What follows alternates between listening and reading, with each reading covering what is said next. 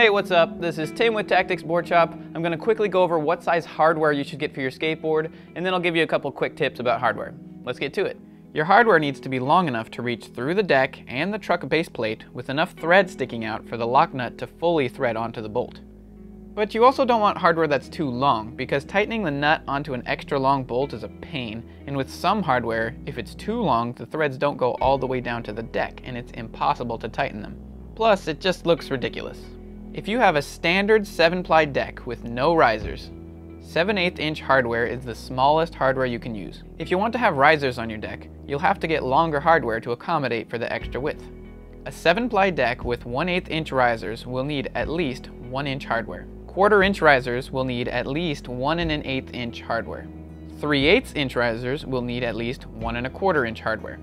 And 1/2 inch risers will need at least 1 3/8 hardware. But most hardware companies don't make 1 3/8, so you'll have to go up to 1 1/2 inch.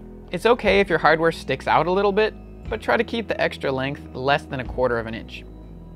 If your hardware does not at least reach through the top of the nut and doesn't sink into the nylon lock part of the nut, then your hardware is too small and it will fall off really quickly. You'll never really need 2-inch hardware unless you're using giant 1-inch plus risers. If you have a thicker deck, such as an 8 or 9-ply longboard, or if you have trucks with an extra thick base plate, like some longboard trucks, you'll need an extra 1/8 to 1/4 inch to accommodate for that extra width. Hardware comes in a couple different styles. The most common are Phillips head hardware and Allen head hardware. They function exactly the same, but with the Allen hardware, you'll need an 1/8 inch Allen wrench to tighten them. Most Allen hardware sets come with the proper wrench. There's also dome-headed hardware, sometimes called pan head, button head, or truss head hardware.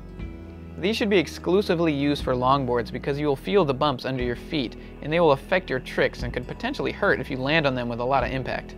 Be sure to keep your hardware tight. Hardware tends to loosen on their own from the vibrations of riding. There's not much you can do about it except tightening them every so often. If your hardware gets too loose, it can cause the trucks to shift slightly from side to side, which can be really distracting and throw you off balance when you're trying tricks. Plus, the jiggling sound they make when they're loose is pretty annoying. When tightening hardware, you need to tighten them from both sides using a 3/8 inch wrench or socket from the nut side and your Phillips screwdriver or your Allen wrench from the bolt side. If you don't go from both sides, the hardware will just spin in place.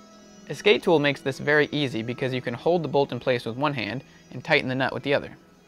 Don't over-tighten your hardware. Tighten them until they are flush with the top of the deck, but don't countersink them where the top of the bolt is below the top of the deck.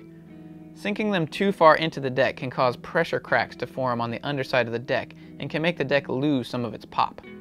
Hardware eventually gets stripped or breaks, and you'll have to get new hardware.